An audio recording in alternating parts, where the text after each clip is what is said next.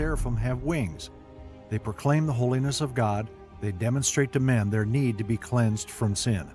Despite the fact that the seraphim and cherubim belong to different hierarchies and are shrouded in mystery in the Bible, they share one trait.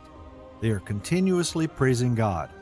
Angels and celestial beings are lovely, but they pale in contrast to our heavenly Lamb, the Lord of glory, before whom all forces in heaven and on earth bow in holy devotion and breathless adoration. To the chief musician upon Shoshanimeduth, a psalm of Asaph. Give ear, O shepherd of Israel, thou that leadest Joseph like a flock. Thou that dwellest between the cherubims, shine forth. Psalms chapter 80, verse 1.